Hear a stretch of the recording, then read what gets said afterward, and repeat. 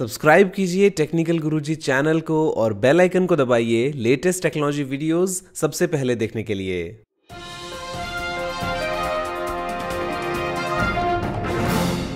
नमस्कार दोस्तों, मैं गौरव आपका बहुत बहुत स्वागत करता हूं टेकटॉक्स की ग्रुप एपिसोड में और लेके आया हूं आपके लिए बहुत ही कमाल की टेक न्यूज। तो चलिए शुरू करते हैं।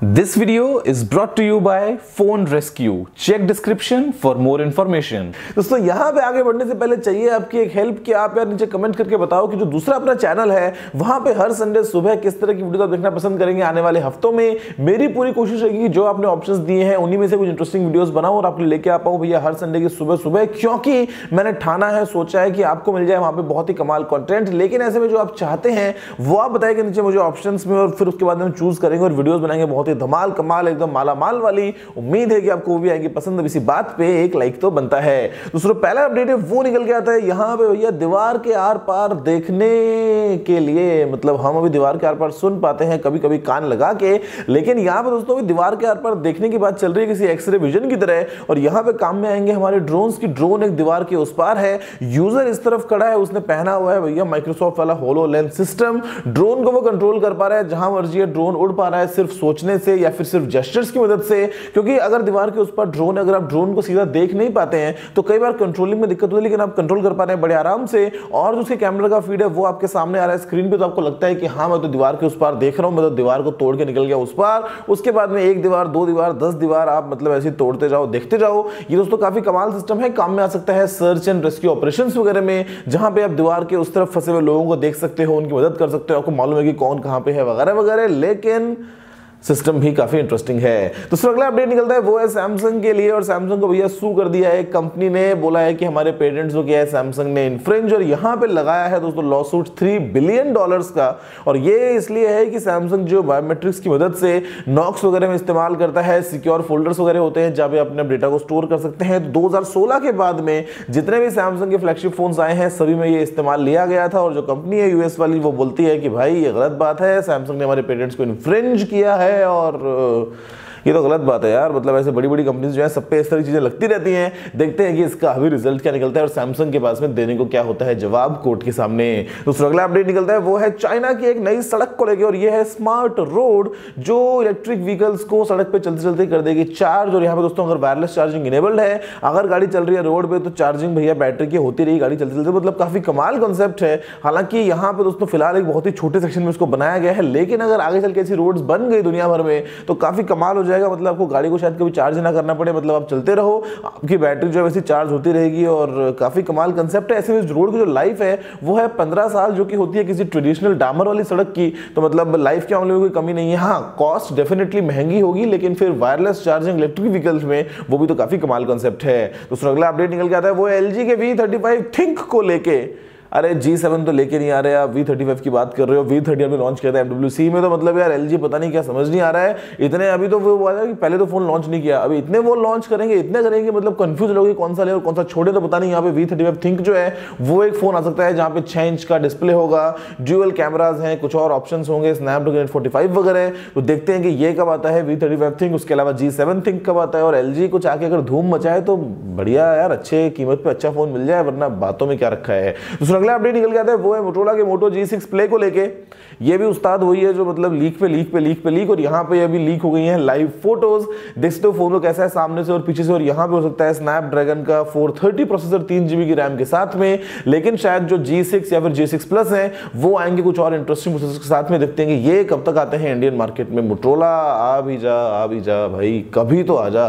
दूसरा अगला अपडेट निकलता है वो है यहाँ पे Xiaomi की तरफ से। और Xiaomi जो है वो GoPro को खरीदने की प्लानिंग कर रहा है। GoPro ने पहले ही बोल दिया था जनवरी में कि भैया हम बिकने को तैयार हैं, अगर किसी में है दम तो आके हमको खरीद ले। क्योंकि दोस्तों GoPro जो है वो इतने प्रॉफिट्स अभी तक अर्न नहीं कर पा रहा है, कुछ चीजें जो है वो GoPro साथ में ठीक नहीं हो पा रही थी पास्ट में। Xiaomi जो है वो सोचता है कि $1 बिलियन वो ऑफर कर सकता है GoPro खरीदने के लिए। लाइन में DJI वगैरह भी है, एप्पल भी खरीदना रहता है GoPro को। तो ऐसे में देखते हैं कि Xiaomi खरीद पाता है या नहीं। और मैं अभी GoPro Hero 5 की अनबॉक्सिंग करने वाला हूं आपके लिए बहुत ही जल्दी। Hero 6 इसलिए बिकॉज जो मेरा काम है उसके लिए मेरे लिए Hero 5 सफिशिएंट है। मैंने उसका पूरा कंप्लीट किट टाइप का ऑर्डर किया है, और उससे मैं कुछ एक इंटरेस्टिंग वीडियो शूट करने वाला हूं। एक जर्नी दोस्तों होगी, मेरे घर से लेके और कहीं तक, अभी आप सोचो कि वो जो डेस्टिनेशन है वो क्या है, और वो जर्नी बहुत जल्दी आने वाली है, बहुत कमाल आने वाली है, मजेदार। मतलब मुझे ये मौका मिला है, मजा आ जाएगा। दूसरा अगला गेस करते रहो, बाद में नीचे कमेंट्स में बताना कि वो जर्नी कौन सी होगी और कहाँ पे होगी।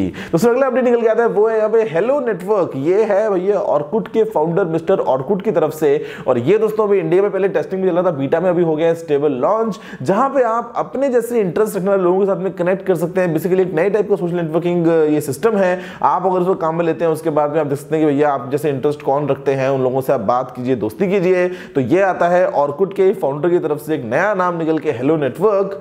लेकिन क्या करें, अभी तो हमको फेसबुक ने और व्हाट्सएप ने पूरा घुमा रखा है, साथ में इंस्टाग्राम भी आता है, और उसके अलावा तो तरह तरह की बहुत सारी और ऐप्स भी आ जाती हैं।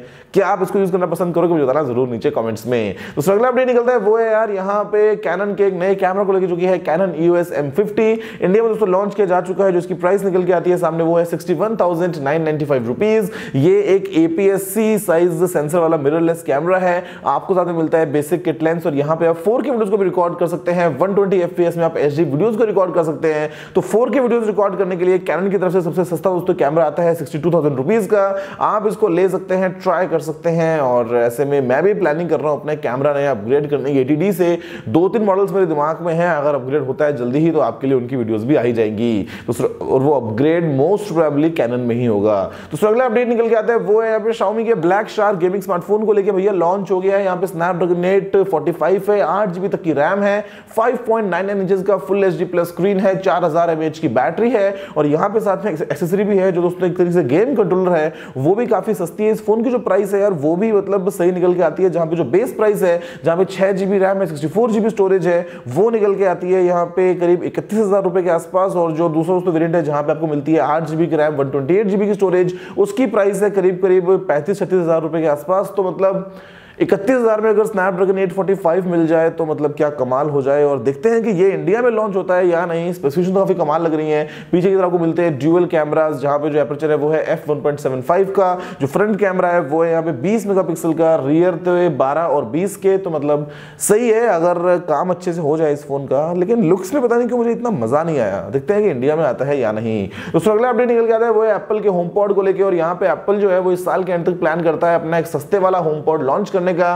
बिकॉज होम पॉड इतने अच्छे से बिक नहीं रहा है, लोग इतना अच्छे से खरीद नहीं रहे हैं, काफी एक्सपेंसिव भी है। एप्पल सोचता है कि हम एक सस्ते वाला होम पॉड लॉन्च करते हैं, थोड़ा साइज में छोटा होगा, जिसको शायद मासेस परचेज करे, उसके बाद में यूज भी करे। तो देखते हैं कि एप्पल ये काम करता है नहीं, क्योंकि एप्पल में सस्ते का मतलब तो कुछ होता ही नहीं है ना। एप्पल का होगा तो मतलब प्रीमियम होगा, लेकिन क्या करें, लोगों को सब चीजें पसंद होना आती है हमेशा। तो अगला अपडेट निकलता है यहाँ पे वो है भैया कॉइन सिक्योर को लेके, और यहाँ पे 438 बिटकॉइन जो है वो चुरा लिए गए हैं। जो वैल्यू निकल के आती है वो है 19 करोड़ रुपए।